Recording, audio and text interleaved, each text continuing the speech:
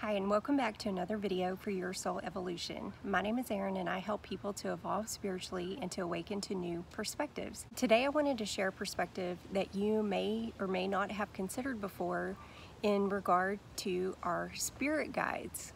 Now, most of us, when we think about spirit guides, we perceive that as connecting to some kind of being or someone outside of who we are, like something outside of ourselves. Some connect to a Native American guide, some kind of animal guide, a crossed over loved one, some kind of an angelic type of being. And while that may very well be the case, I am just wanting you to consider a new concept that you're actually connecting to another part of yourself, to another incarnation of your same soul. If you're someone who gets deja vu quite often and you immediately think that, oh my gosh, I've done this before, I've been this place before, or I've met this person before, and I don't remember why or how or what the circumstances were, then if you are someone who knows that feeling, then it shouldn't be that hard to consider that maybe that's because you really have been there before and met that person or experienced that same thing before in another incarnation of yourself. We know, and quantum physics has even proved, that we are multi-dimensional beings, that we exist in many parallel realities, that there are an infinite number of parallel realities that we are constantly shifting in and out of throughout our day. So it should be easy to consider that what we are thinking of as our spirit guides are actually just different versions of us that are on different frequencies.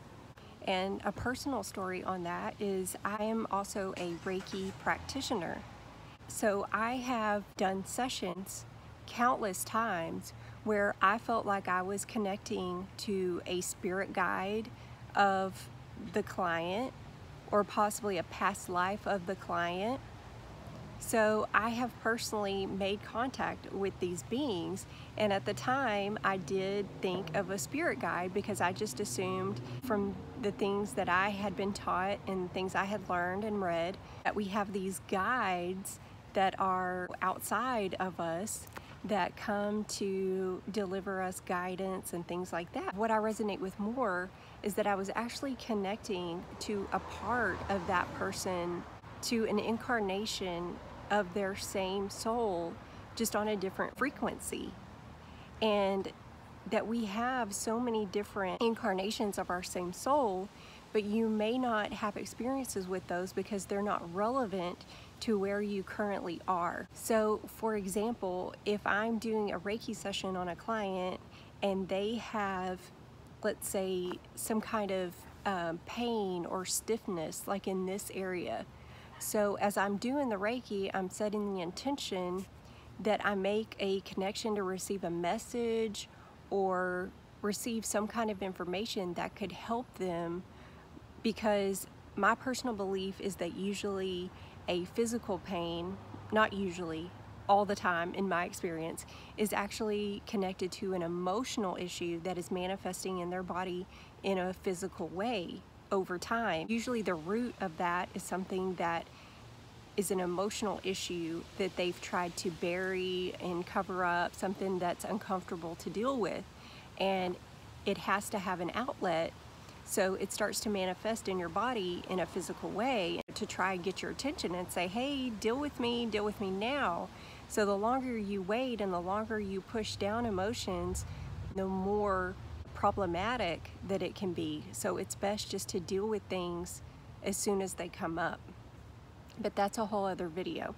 But what I was saying is that, for example, if someone has pain or stiffness in their neck area, I have been able to connect with who I believe to be an incarnation of that person's same soul, where they were experiencing that in another dimension or a parallel reality. and that it was brought to this person's attention because it was relevant to their current life and what they're experiencing. And I do believe that if you can work out that physical issue in this current reality, then it can affect all the other realities, because we already know that your past, even though we perceive it as something that happened, that's set in stone, it's actually always changing, because neuroscience has shown that every time we take a memory out of our memory bank, that we change it and we tweak it just a little bit and then we put it back. So by the time that we have brought that same memory out of our memory bank multiple times, it's nowhere near what it started. So your past is not really set in stone the way that you think it is. It's ever changing, just like your future. There's no set future that you have. You only have different paths that you could be on of where your energy and your vibration is currently taking you. So what I had got for this client that had the stiffness in the neck and shoulders was that she was in, and at the time I believed it to be a past life, because that's where I was at that time before I'm always evolving and growing and trying to expand what I know. That she was in this other past life where she was the head of the family. She was in some kind of like a tribe, and she had been a leader. And so she had all of this weight on her shoulders, and she had a lot of pressure on her. Like, it was symbolic, but it was also literal, that she was having to take on other people's issues and take on the weight of the world per se, and it was causing this problem in her shoulders. So that was relevant to her current situation as well. So we were able to do some energy healing and heal that issue. And with my new belief system on that, now I no longer feel that it was a past life of hers, that it was actually a current life, just in another dimension, because we are multi-dimensional beings, eternal beings, and all that we have is this present moment, because the past is memories and the future is imagination. And by the time the future gets here, it will be this present moment, and you never experience the past because it was this present moment right here. And so I believe that that was actually another incarnation of her just vibrating at a different frequency, and that through us tapping into that, because it resonated, it was relevant to her current experience, we were able to clear that up, and she no longer has that issue anymore, because the past is ever changing. So if you change it now in this current present moment, it changes everything. It changes the past, it changes her future. So it's really amazing. Another thing I wanted to say about spirit guides is that the way that we perceive them also depends on our beliefs, because as we know, that our life is always a reflection of our beliefs, how we feel about things, what we believe to be true.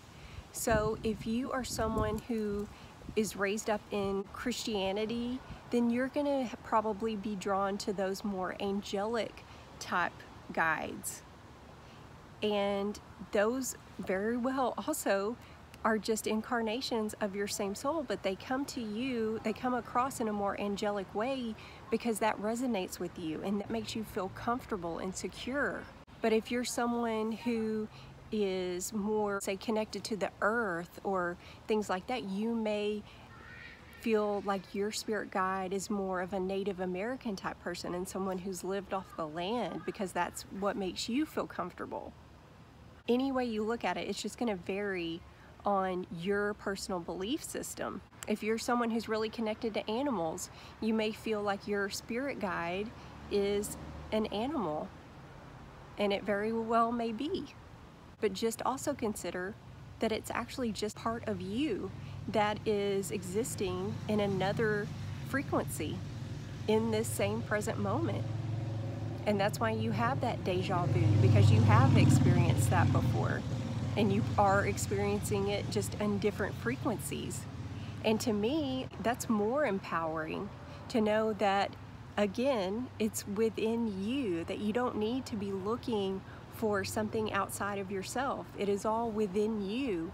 And the more you get to know yourself through meditation or through going out in nature and connecting that way, the more you are going to be in tune with who you really are, which is that infinite being having a temporary human experience. And the more you tap into that, the more secure and confident that you're going to feel when you do get guidance and those synchronicities and the numbers and all of that, instead of thinking, oh, that must be from my spirit guide, Raul, or whoever. You'll know maybe that's just from me in a different frequency. Just validating myself that I'm on the right track, that I made that decision and now I got my 444s, so I know to keep moving forward, that I'm on the right track. I just think sometimes as human beings we feel the need to have this being outside of ourselves, and we want to know their name, their origins and things like that, but that's just a human, that's just our ego wanting to know that. Because really what we want is just the guidance and the validation that we're on the right track, or that we're making the right decision about something that's really important. That's what we're really seeking. So really a name or even where they come from, it's really irrelevant. So I hope you find this perspective interesting. Just keep in mind to be open to all the different ways that you could be receiving guidance, and that just because it doesn't come from this angelic being, this vibrant, glowing, angelic being, doesn't mean that you aren't always being guided at a certain level, either from yourself or from a spirit guide. Just know that you're always receiving guidance one way or the other. And if you choose to believe that it's someone outside of you, and it's this magical, mystical being that comes to you to give you this excellent advice, then keep on believing that, because that will be true for you. But if you also want to consider and be open to the possibility that it's actually your own self that is coming to give you guidance from a different frequency, and that you need to look no further than within for answers and guidance, then believe that too, because that will be true for you as well.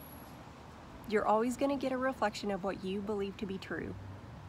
So if it's working for you to believe that it's some being outside of yourself, then keep on believing that and work within your belief system. If you'd like to expand your consciousness a little bit and be open to the idea that it's just you at a different frequency, then all the things that you would be doing, like asking for those synchronicities and asking for those symbols and asking for the feathers or the pennies or whatever you want to ask for, ask that of yourself. Say, I would like validation, because it does resonate with me that this could just be me vibrating at a different frequency, giving me advice. So show me 6-6 in the next week.